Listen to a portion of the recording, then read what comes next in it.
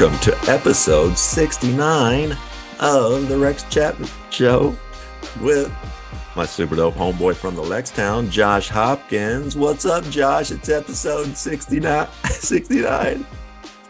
So it doesn't mean anything. Stupid.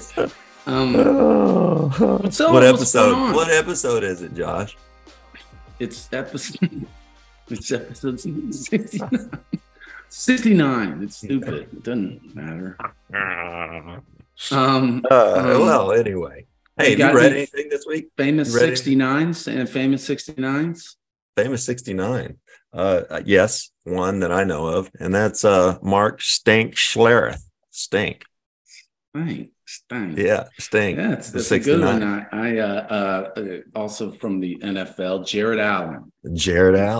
Have been there. He was 69. I wonder, is that one that they wanted, like, or was that like the last number available?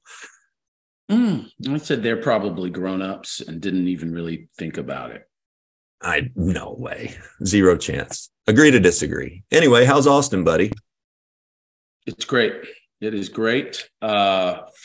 Getting close to the holidays. It's nice here. It is. I'm gonna head home to Kentucky for the holidays. What about you, Rex? I'm gonna head home and meet you there for a few days. How about that? Oh, yeah. Maybe we can do one of these side by side.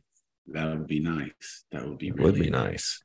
You brought it up, but have you we'll get into our book club. Yeah. What'd you read this week, Rex? Nothing. Oh, nothing. Okay. Yeah. Well, what about you? Did you read anything? I didn't read anything. That's been book club. Yeah. Josh, I'm very excited about the guest we have today, and I want to get right to it. We've been working on this for a month, and something came up every time, and most of the time it was my fault. But we've put this off and put it off. Someone who really and truly is one of the first names that I think of my earliest basketball memories. I don't remember him playing. I do remember him running up and down the court, big afro at the time. But I remember my mom just talking about, that Len Elmore. So let's get right to it. Let's get to episode 69 with former 10-year ABA, NBA veteran, college basketball analyst, attorney, senior lecturer for Columbia University, University of Maryland Hall of Famer, and still the leading rebounder in Maryland Terrapin history. Welcome, Leonard J. Elmore. Welcome, Len. Hey, thanks, man. Nice to be with you guys. What's the J for? Joseph. Okay, we always try to find it, and if just something we do. But okay, Joseph. Yeah, my nickname was Joey when I was a kid. So. You're one of my earliest basketball, you're one of the earliest names that I associate with basketball. I would have been, like my dad played in the old ABA, I think right before you got there. And so, as I grew up, I was born in 67. So, as I'm 6, 7, 8 years old, my dad, of course, I'm listening to my dad watch games and listen to games. And he's talking to me about, Lou Alcindor and Len Elmore and all these guys that, and to this day, those are they're my earliest basketball memories. I just wanted to let you know that. I don't know if I've ever told you that. I appreciate that. I don't know. Your memory might be faulty because there's no way he mentioned me in the same sentence. Well, Cinder, but that's a whole other story. We did go to the same high school. I know that. I want to get into some of that. Years older than me, but anyway. What was that we just like? Recently had the I think he's still the most points scored in a season. We had Walt Williams from Maryland, and now we got the leading rebounder from Maryland. That's right. We're covering our Terp bases here with the records. Yeah, go ahead. Sorry. Hey, Len, you were born in Brooklyn, grew up during the height of the civil rights movement. What was taught to you from your parents at an early age that made you engage in that way? It wasn't anything specific. It was, their actions, behavior, that of some of my relatives. I had an aunt who was truly, really versed in geopolitics, not just civil rights in the United States, but she used to talk about the CIA plundering the Congo and killing Patrice Lumumba and some of the other things that would go on. And, and we obviously listened, but, getting on the bus and going to the March on Washington, watching on television the demonstrations. And the one that stuck with me was on a Sunday night, watching the fire hoses turned on people in Birmingham. Those are the things that, that I recall vividly. It was interesting because where we lived in Brooklyn and then moved to Queens, really hadn't had any abject face up with racism per se. Now, I'm sure there were subtle things that I probably didn't recognize, but in New York City, it was a little bit different. But that's how we grew up. We grew up in the church as well, and the idea of self-respect, the idea of the combination of Martin Luther King, but also a little bit of Malcolm. You have self-respect, peace, nonviolence, but don't mess with me. That was the mantra, so to speak. I guess my immediate question is, how was your aunt so well versed in geopolitics? She was a reader. My aunt, the long story, my mother and her family are from Louisiana, small town. And, my mother was a salutatorian in her high school. She got a scholarship to HBCU, Southern University, but she couldn't accept it because the family was so poor as sharecroppers. Wow. She succeeded my aunt, who had gone up to New York first to try to, make a living. And she went up there. They both were very well read. And, it was that type of thing where education was so important. And so my aunt, as I said, continued to read, was always speaking about politics itself. And, it was just a kind of a habit in the house. Wow. Yeah. So you grew up with I guess you weren't always, 6'9". You grew up, you had obviously you had a passion for education. Did you have a more of a passion for basketball, or how did you weigh those things as you grew up, and especially as you became a better and better player? Well, first of all, guys, basketball, I didn't start playing basketball until I was about 14. Gosh. I was a baseball player. And, where we grew up, first in Brooklyn and then moving to Queens, baseball was all I knew. I mean, I remember we lived in the housing projects, but in the housing projects, it wasn't what you thought of today.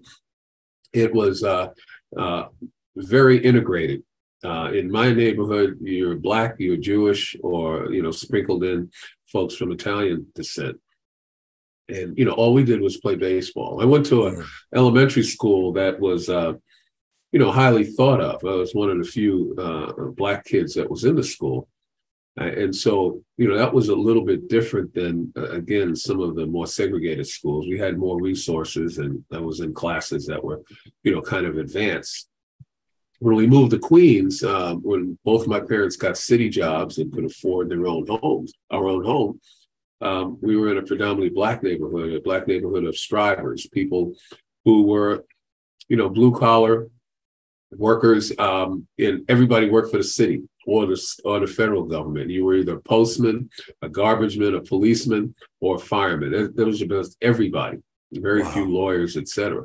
And it was there that, I started to look on basketball as something, because I watched guys playing, but I was still playing baseball. And I got discovered in my junior high school. I was playing. You guys ever watch Cuckoo's Nest? Yeah, of One course. Flew Over the Cuckoo's Nest. Remember Chief? Yeah. That we played half court, and that's kind of who I looked like. Put it in the basket, Chief. Put it in, Chief. Yeah, exactly. And so my PE teacher saw that and saw me. Obviously, I was growing a little head and shoulders above my classmates. He said, don't you want to play a sport with people your size? Playing on my insecurities. And I said, sure, why not? So he takes me down one day to this high school in Manhattan, and we're out there on the court, a bunch of guys warming up and stuff. And he says, okay, let's see what you can do. So center jump, they throw the ball up, we tip it. I'm still standing at center court because I'm saying, how do you guys know which way to run? Because I didn't know the rules. Wow. Wow. I watched it on TV. I knew a little bit of this and that, but it wasn't until then that I started. But I had athletic ability, and the next year I wound up going to Power and translated a little bit. I went to the Rucker. The Rucker taught me, self-respect on the court. Taught me not to back down. Taught me not to be embarrassed. And I go from playing like Chief to being all city the next year, and the following year is all American. So, who is that? Is that me? I'm here in Brooklyn. No, I'm in New York. I'm in Brooklyn, so it might be me too. I see the bridge through your window, man. Yeah. I used to work in that looks the real. DA's office. I know that. Has there ever been a better high school basketball program than Power Memorial? You, Mario Ely, Kareem. Yeah. Well, Jason Williams. That's right. Who was there, and Chris Mullen. Chris transferred out. One of my high school teammates was the coach, and Chris transferred out and went to Zavarian afterwards. But it had a pretty doggone good reputation. And also Dick Bavetta. Remember? Is that right? Official, I didn't know that. I didn't know that. I know I'm going to let you ask a question here in a second, Josh, but I got one other thing I want to ask. So at 14, you stumble across basketball. You obviously progressed extremely fast to where, you guys have the number one team in the country your senior year. And then you go on to, you go to Maryland. Going from not playing to the University of Maryland is an amazing feat in and of itself. But then my question to you would be, what was that like for you socially when you got to Maryland from New York? Interesting, because one of the reasons I chose Maryland was because it was, situated close enough to New York where I figured I could get home. Had an idyllic campus, which is a campus that's even more beautiful now than it was when I was. That building is amazing. Yeah, it's amazing, but it's not a Coalfield House. Right. It doesn't have the same ambiance. But yeah, that's right. But the other thing was there are a lot of East Coast folks, New York, New Jersey, and so I kind of felt at home. Certainly had a lot of commuters who were from Maryland. Historically, though, I was almost shocked as you spend more time to realize that, only 5 years earlier, I got to Maryland in 70. Only 5 years earlier were the lunch counters on Route 1 integrated.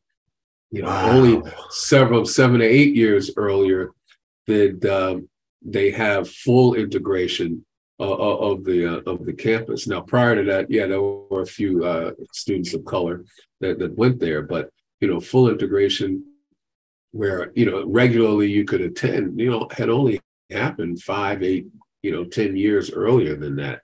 Wow. But again, having the East Coast influence, a lot of New Yorkers there, made you feel at home, and basketball became the culture to a great extent on that campus, and people really gravitated towards us, and made me feel pretty much at home. I just want to hear if there's a story behind it at all. I saw I was looking up your stats for your career, and I saw you basically you shot 0% from the 3-point line your entire career, except your first year in the ABA, 100% from the 3-point line. Do you remember that shot? How can I forget it, Josh? Come on, man. You can see that. You can see that red, white, and blue ball turning around and around and finally going in. I think it might have been a desperation, But yeah, no, I was not a 3-point shooter, but the game was different back then. Yeah. I mean, Oh, sure. If even in the ABA, if you had a team that took 10 3-pointers in a game, that was a lot. Yeah. That was almost a shot of last resort. Although, again, it opened up the driving lanes, gave rise to a lot of athletic plays by guys like Julius, like David Thompson, people like that. But, we didn't rely on it. And, this analytics hadn't been born, back in those days. Yeah. So, people didn't make that decision. It was still play the game in the trenches and, get a good shot, higher percentage shot made sense as opposed to the lower percentage shot of threes. A good 3-point shooter back then was shooting about 30%. Yeah. Right. Yeah. Yeah. Well, it's not awful now, but for me, it'd be great. I want to get to this. I want to get to your entire career and, of course, your broadcasting career. And I'd like to know some about your ADA career. But on what did you do on your 40th birthday? There was something that it was a big day for me, being from Kentucky. It was a big day for me. Your 40th birthday. Well, thank you very much. No, happy birthday. I had to work that day.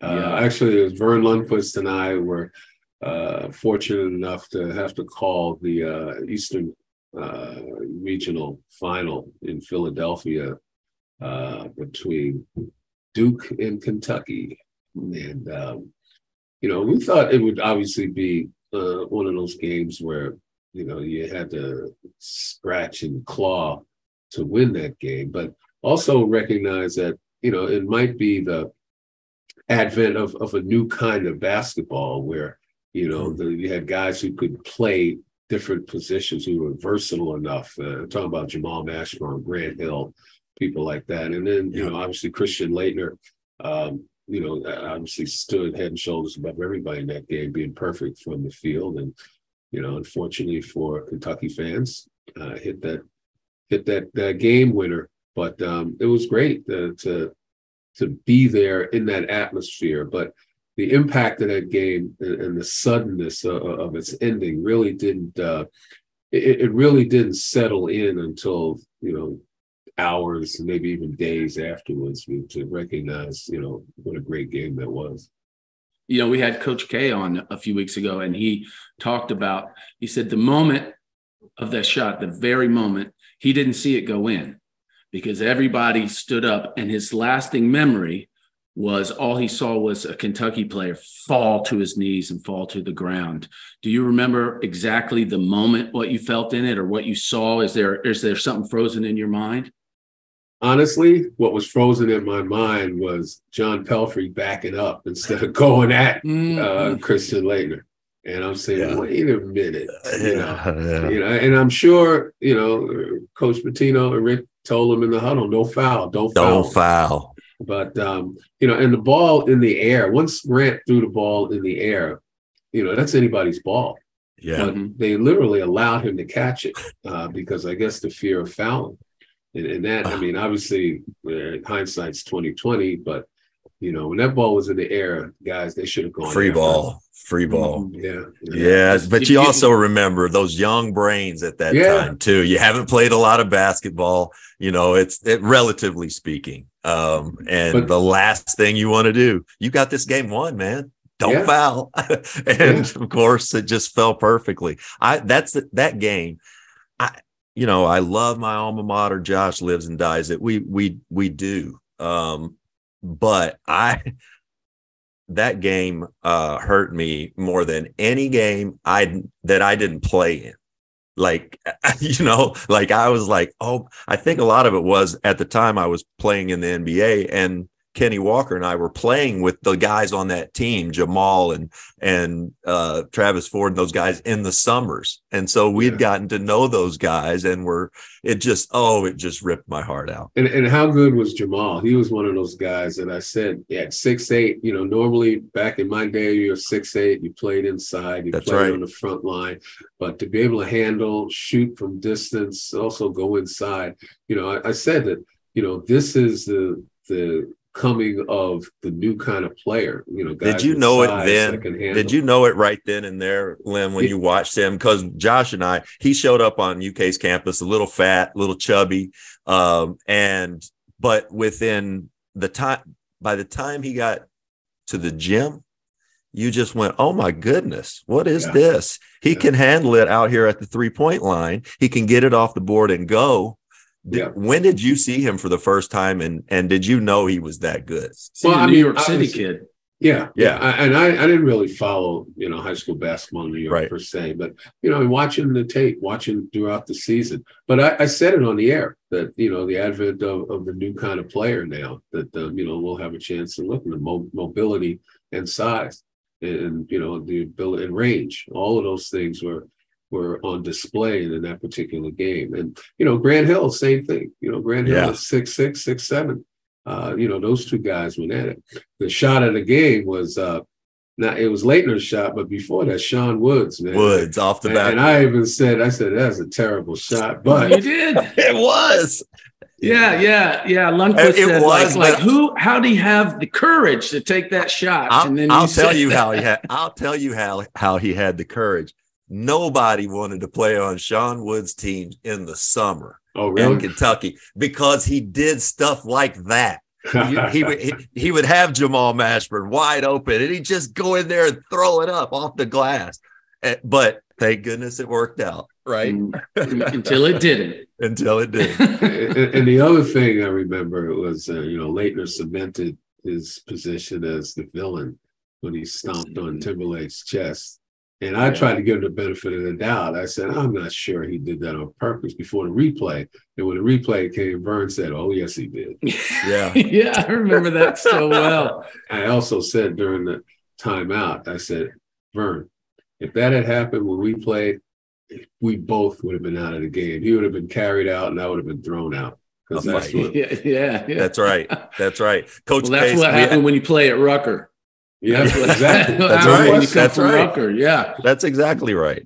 I learned early on you can fight anybody for 3 seconds until the referees break you up. Right. I was real brave when there were refs around. The Rex Chapman Show is sponsored by Fliff. Fliff is a social sports book with a chance to win cash prizes. Fliff customers can purchase Fliff coins, and then as a bonus, Fliff awards free Fliff cash with their purchase. Fliff is the only sports book that gives you free coins and cash daily. Sign up for Fliff, the social sports book. What makes us different, you ask? Fliff is a free-to-play sports book that awards real cash and prizes. Use the code BBNews for a 100% match bonus. No sports betting in your state? Try Fliff. You were a teenager, Len, when you saw Tommy Smith and John Carlos raise their fists in Mexico City. What did that message say to you then? And how did that impact? What did that impact have on your own pursuits as an activist? Well, I mean, first of all, it's burned into your memory that the sacrifice that they made, ultimately they were thrown out of Olympic Village, vilified, called every name in the book by just about everyone except Howard Cosell, who I still give credit to for standing up for them. But, it told us that, it was time to be a man. Remember at that time also, I had picked up the book. That was my junior year. It was October. It was the beginning of my junior year. And I picked up Autobiography of Malcolm X. So you combine that and then going to school in September and then in October, you see this happening. And, it was an awakening. And, as a Black man, in even a city like New York, we now can start recognizing the microaggressions beyond just the outward racism, recognizing microaggressions. And it was time to stand up as an athlete. Now, the following year, I got elected student council president.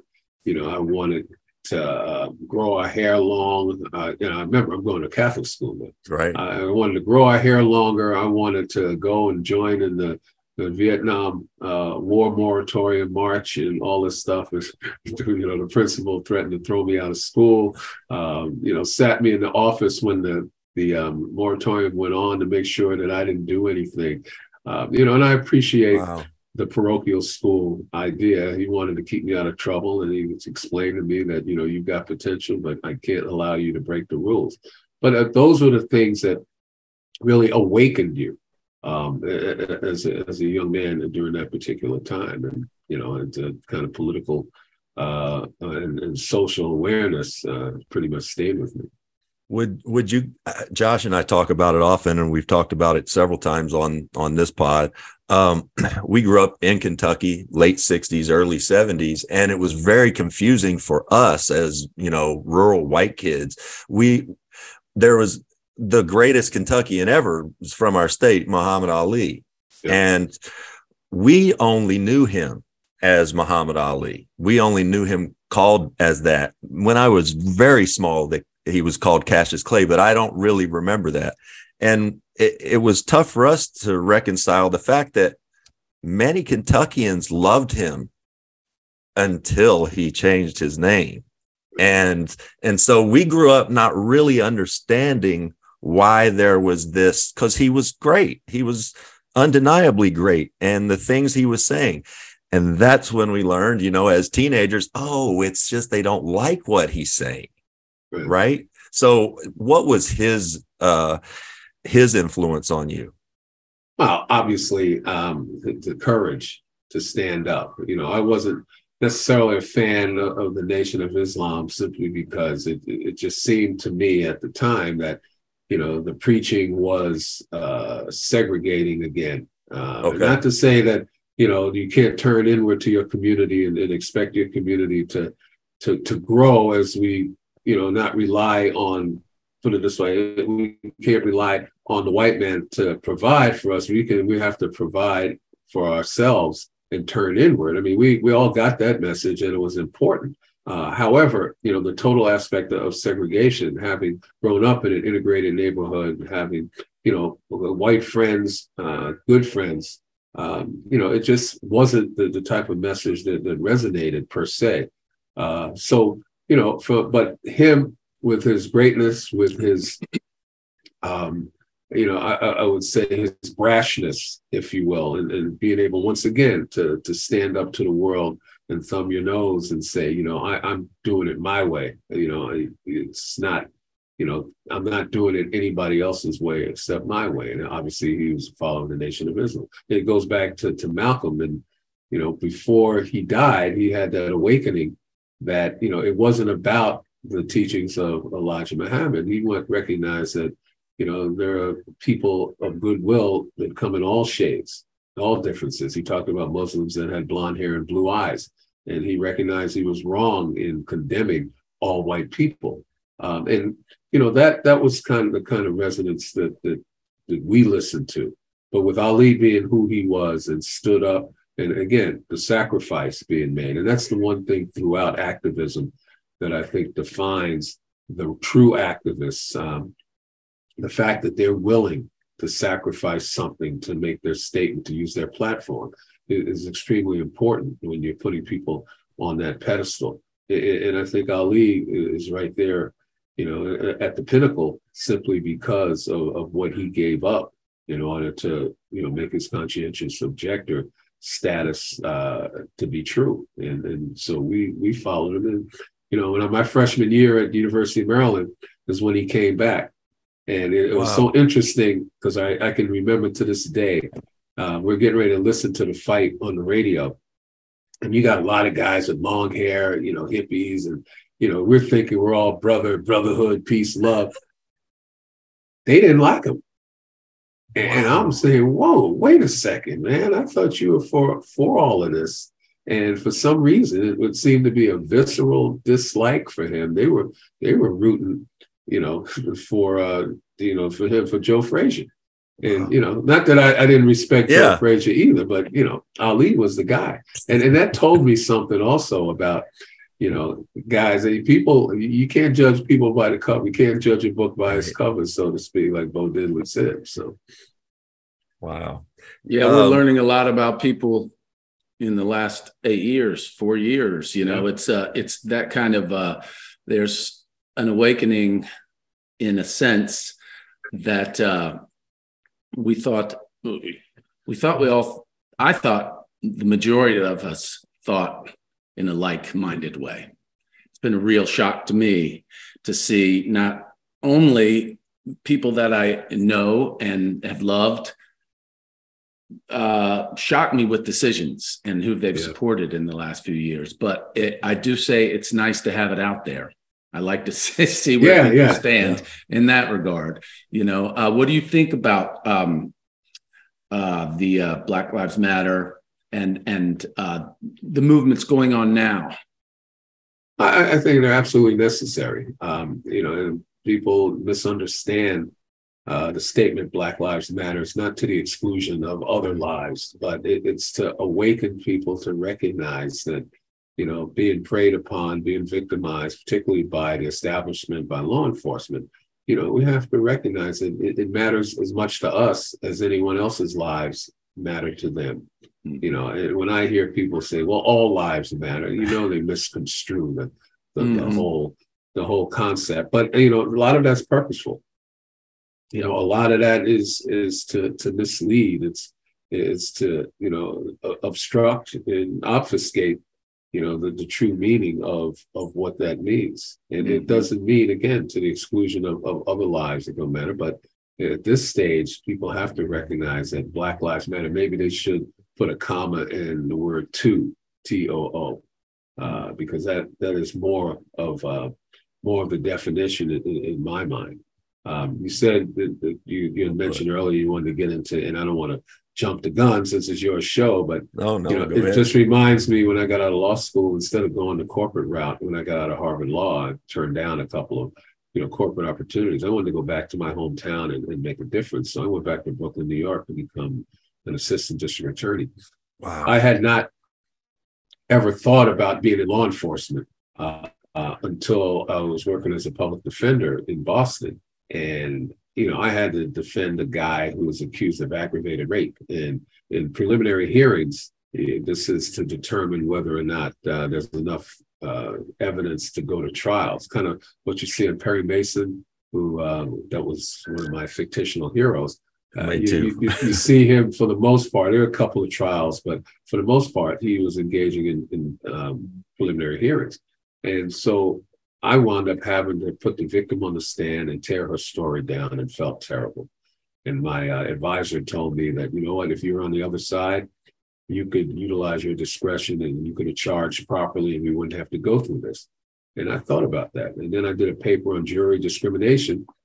And the only prosecutor in America who was on the side of the Supreme Court with Thurgood Marshall's opinion, it said you can't discriminate in the jury pool, essentially, is Batson versus Kentucky, of course, all our cases, was Elizabeth Holtzman, who was the district attorney in Brooklyn, New York. And so I put two and two together and said, I can work for her.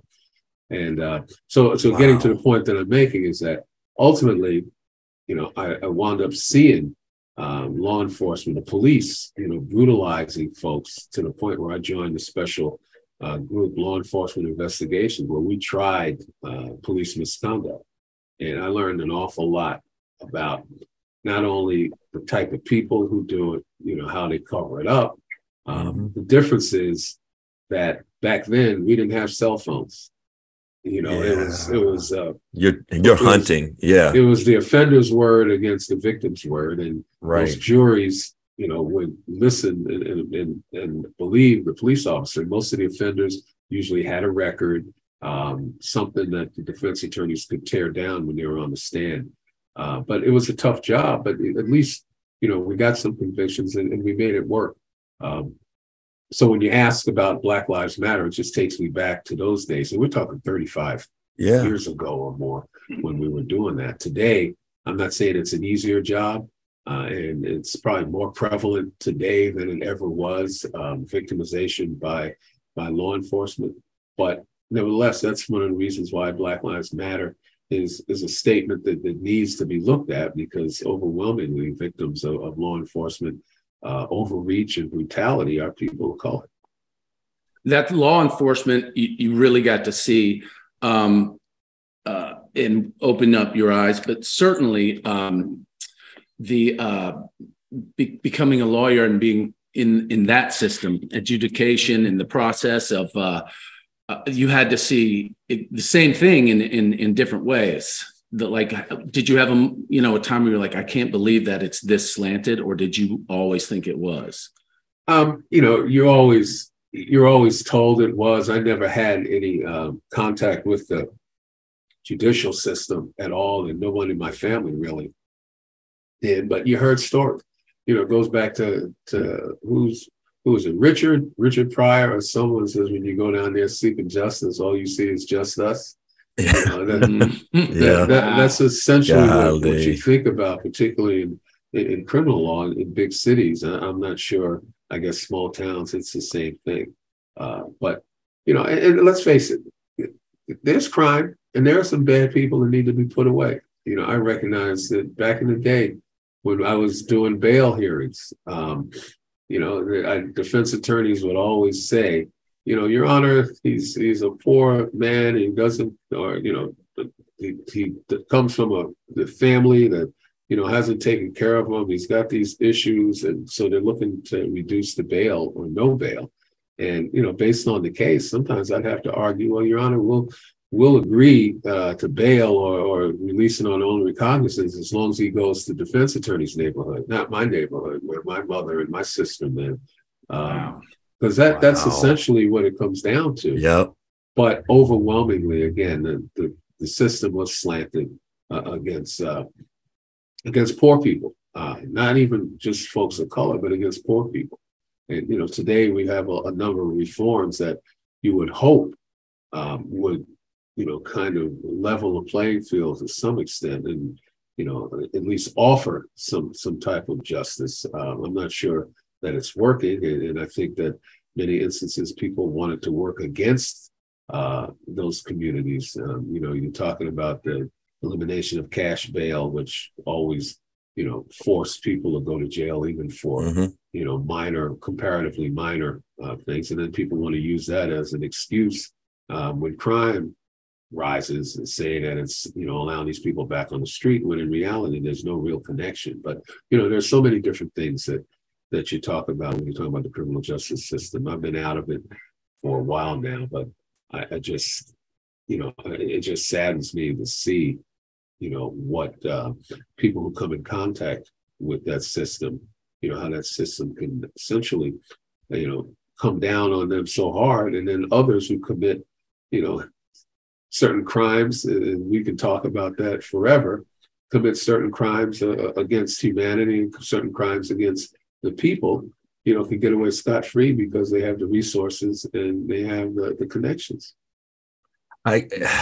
I'm sitting here, I'm just mesmerized by, I'm fascinated. I could listen to you talk about this all day long. Were you ever bored in a basketball locker room? I mean, it's pretty juvenile in traveling the world with a bunch of what I call fifth graders with money. I enjoyed it because I was one of those guys. You just seemed like you had so many other interests.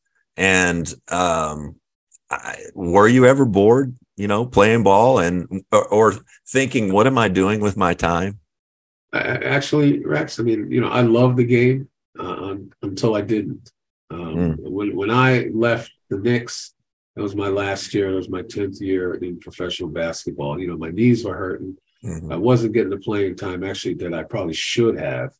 And so I was a little miffed there. But more than anything else, you get that feeling, okay, it's enough. I had another year on my contract, but I could feel it the year before that 10th year.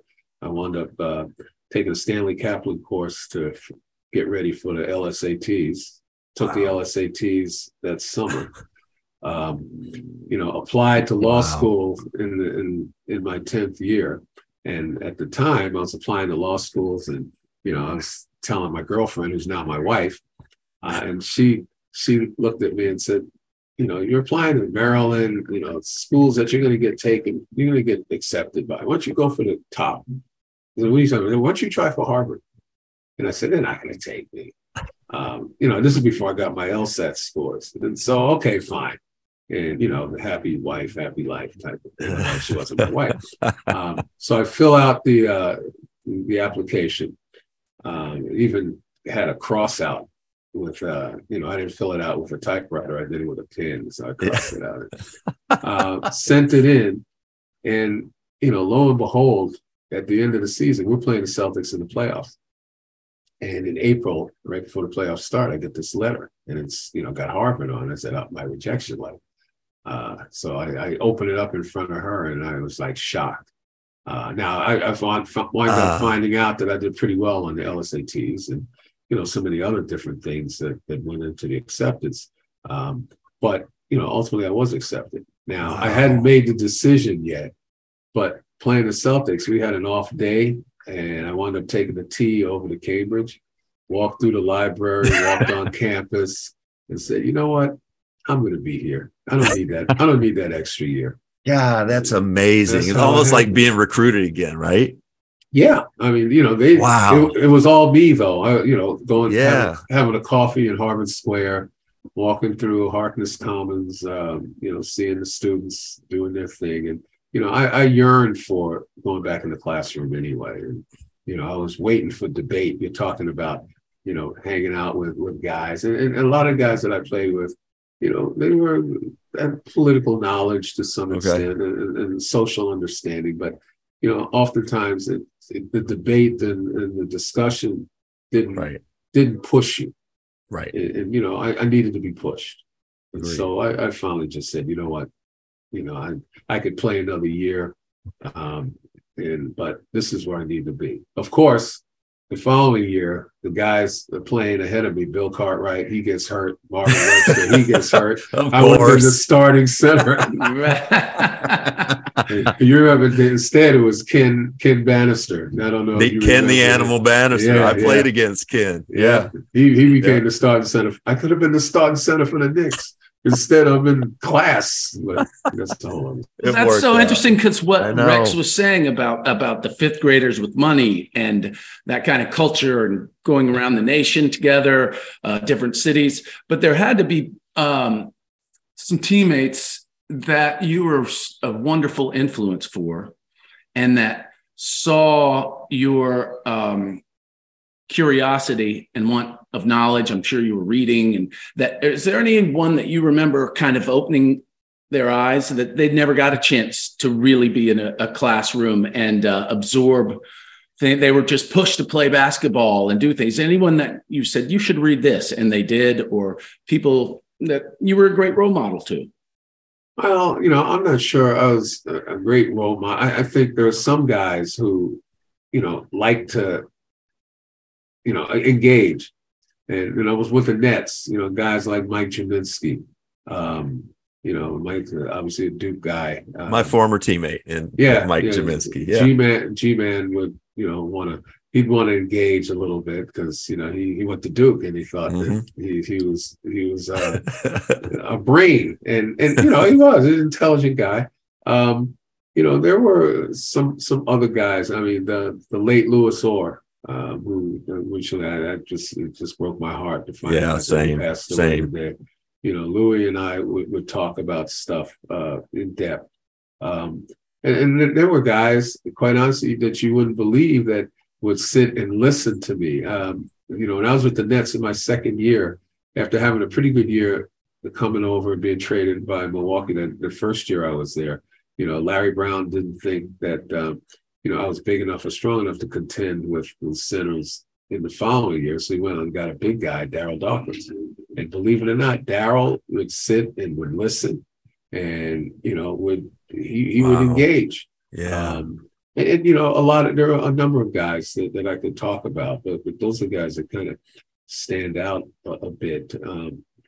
That's so interesting because I like, I think a lot of times athletes get a bad rap.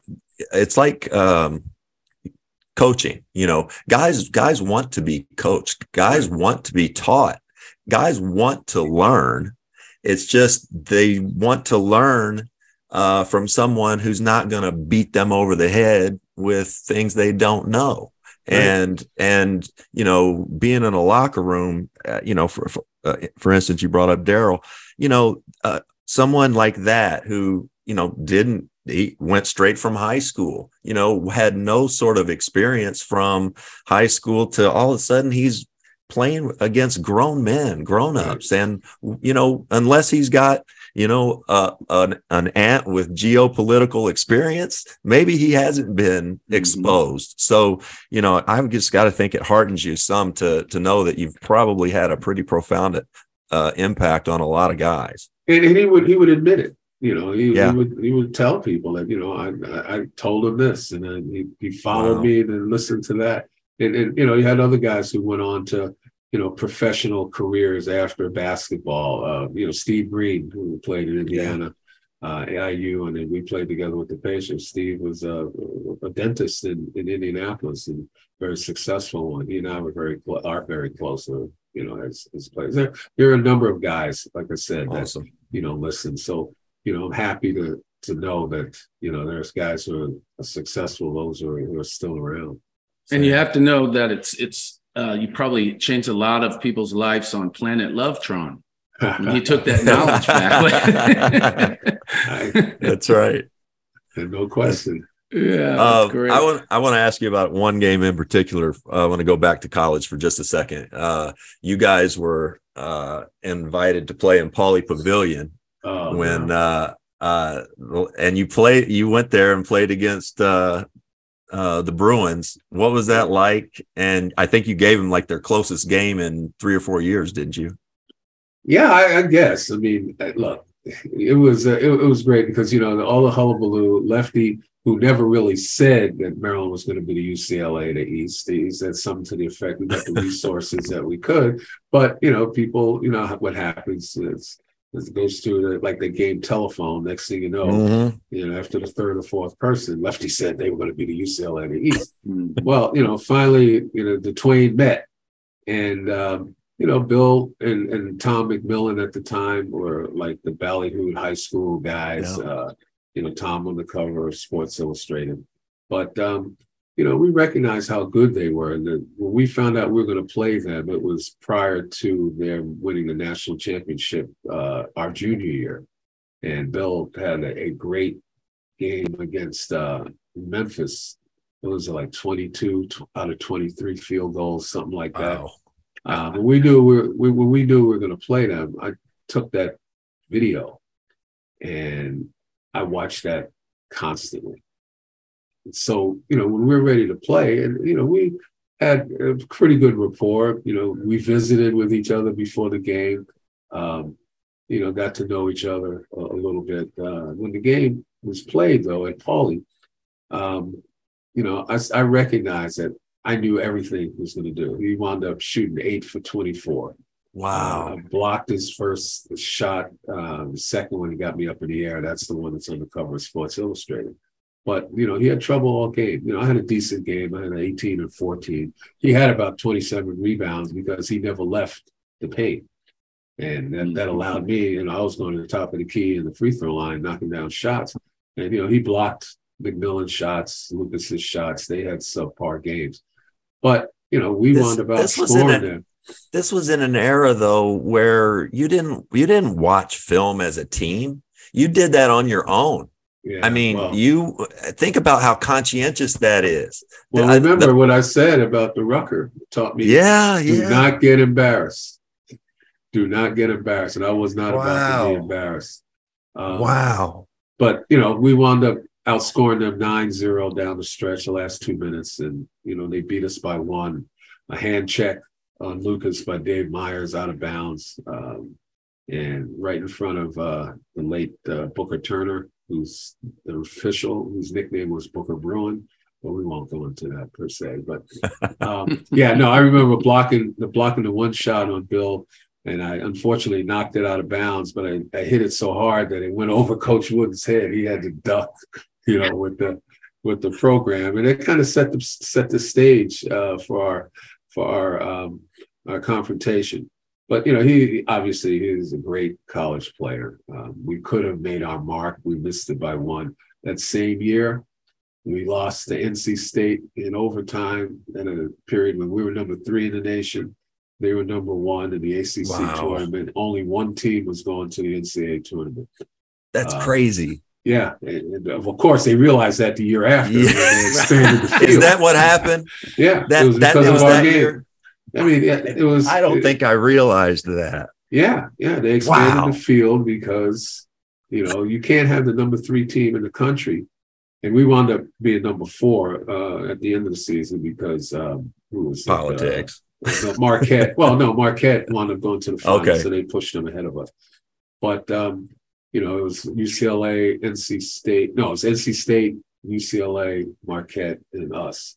And they realized, how can the number 3 team in the nation not play in the NCAA tournament? Mm-hmm. Yeah, that's what happened to us. We were victimized there. So I will say this to any Maryland fans that are listening. I mean, Gary Williams and his group in 2002 made us proud and won the national championship. But the first national championship Maryland ever won was when we won the NIT in 1972. And that's when the NIT had a field of 32. That's right. And just like the NCAA tournament.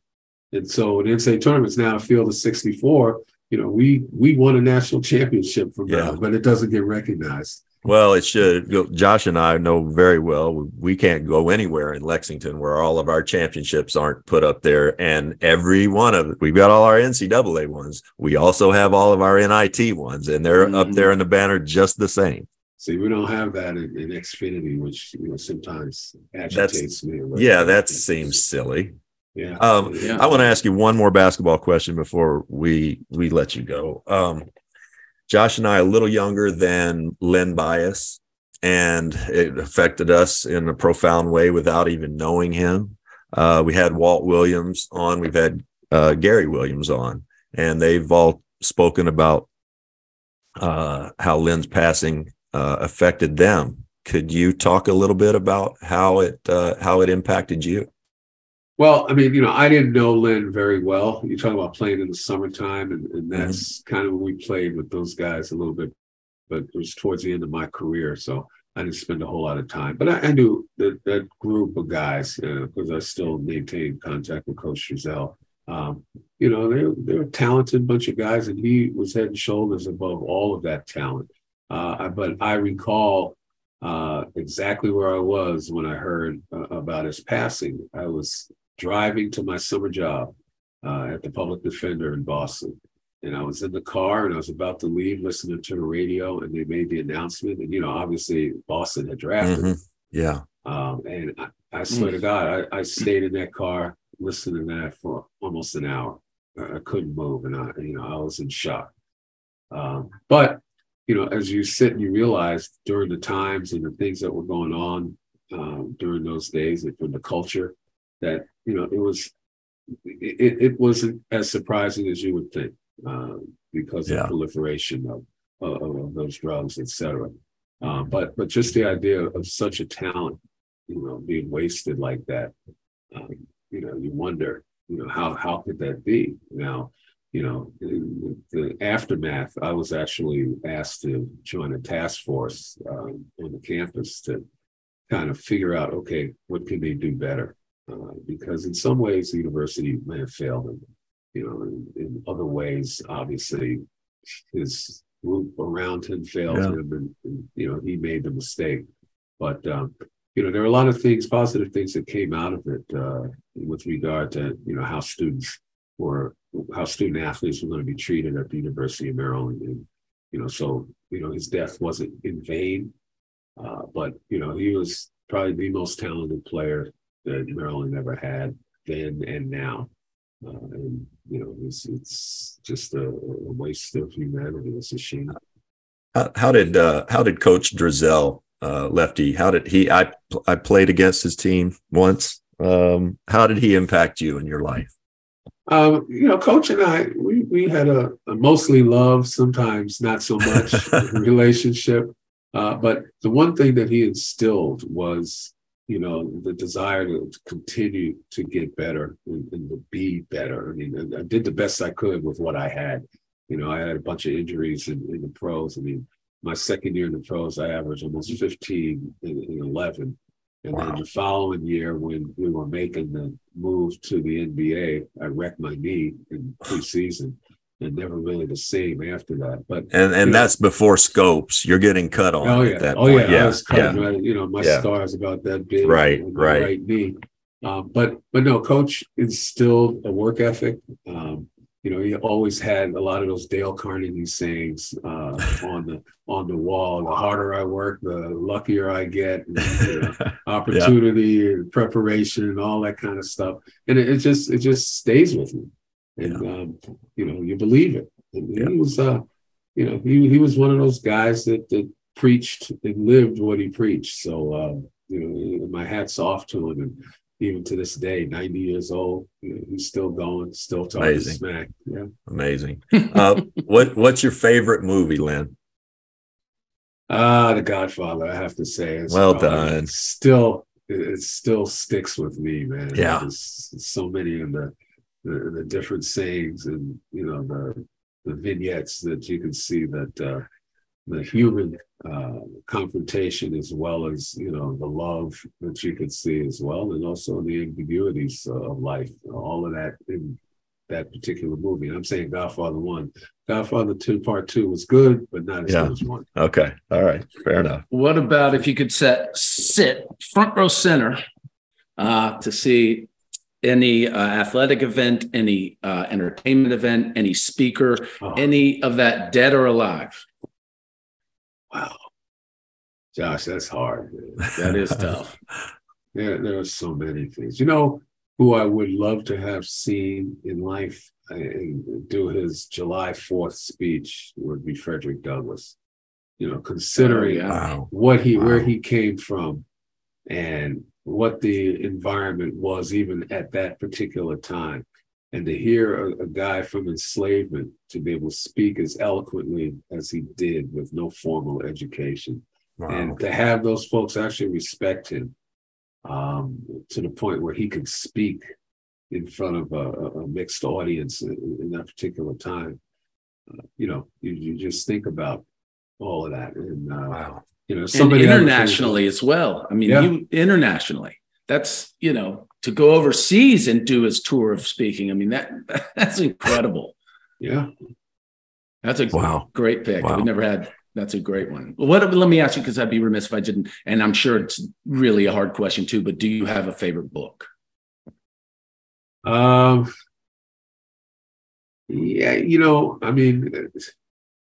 I said, the one book that had a tremendous impact on me was the autobiography of Malcolm X. I mean, I can read that again and again. Wow. Simply because, living the life that I did in New York City and growing up, it was an awakening. If nothing else, it was a book of parables for a young man, a young Black man, trying to realize who they were and where from the depths where you could rise if you would. I think about that, but there are so many other things. Also, The Grapes of Wrath, Steinbeck was another one that I had a profound impact on me my freshman year in college, because again, you're looking at your community, and it was definitely a parallel to a lot of things that were going on in the community at that particular time. So, those two books probably had the greatest impact. So. Len, I can't thank you enough. Can't thank you enough for doing this. I think back, there's a lot wrong with social media and the internet and all that. But I also think, man, how awesome would it have been for kids like Josh and I to be able to get on the internet and type up, what's Len Elmore thinking about today? What's he doing today as young people, to have that voice. You came up in a voice where, the team was going to make a statement on your behalf for the most part, and that was going to be the narrative. And now that We are where we are. I'm just glad that, you're able to, that you've paved the way for so many others to speak their minds. Well, no, I appreciate it, guys. The opportunity is great. And, congratulations to you for all you've been able to accomplish these days, man. It's great to see. Josh, great meeting you as well. And nice to meet you, sir. Hopefully, we'll get a chance to do this down the road. We'll do it again. Thanks, Len. Thank you so much. That was great. Well, you say it. I don't want to. Well, that's been another episode of Between Two Turds. Thank you. Gosh, once again, here's what I don't get. How do these people continue to come on the show? I mean, that I can't help you with. Because if they're talking to one another, they have to be like, don't do that. Those guys are turds. And then they end up coming on the show anyway. I don't. Len Elmore, idea. I'm almost intimidated talking to him. Oh, almost? Not almost. Yeah. Almost, I am. Yeah. There's a man that is not to be trifled with. No. Yeah. He left the NBA and was at Harvard Law School the next semester. Yeah. He teaches, we didn't get into, still teaches a class at Columbia. Yeah. He's a New Yorker through and through. And he stayed in New York. You heard the sirens go by. He didn't even hear them. I was wondering, is that me? And he was like, oh yeah, that's out here. yeah. Doesn't even hear it though. That was the way when I lived in the city, it'd be, I'd just be like, don't even, the train comes by. But yeah, for a guy and what he's lived through and what he participated in and the influence he must have been on so many people that he doesn't even know, just to be that astute, to be that guy, to be the guy on the bus that's reading as they go. I had to ask him that because, I play on teams.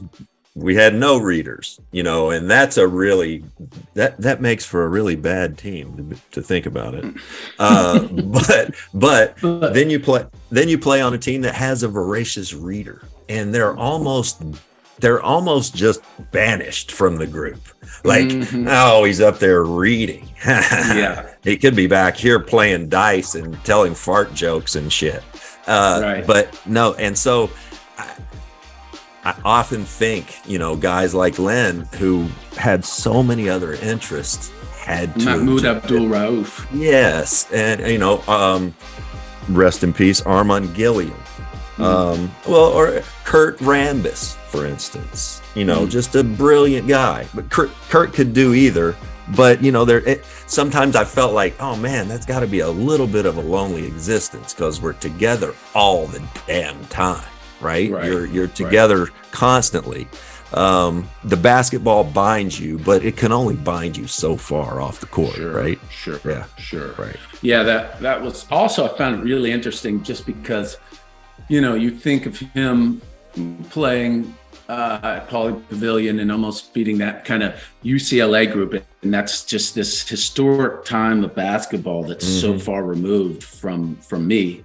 And then to hear him talking about players he played with, and you be like, I played with him. I'm like, what? How did that? How? I know what? I know. Well, he said somebody on there. There were two other guys he mentioned. I was like, yeah. Oh, he said Bill Cartwright got hurt. I played against Bill my first 2-3 years in the NBA. Didn't you play against Kareem? Yeah. I mean, that doesn't crazy, seem right? Yeah. Anyway. All right, buddy. That was amazing. Want to do it again next week?